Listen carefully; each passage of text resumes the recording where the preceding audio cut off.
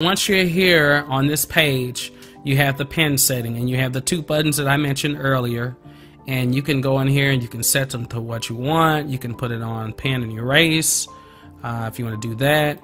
You can set it up, you know, to open up an application.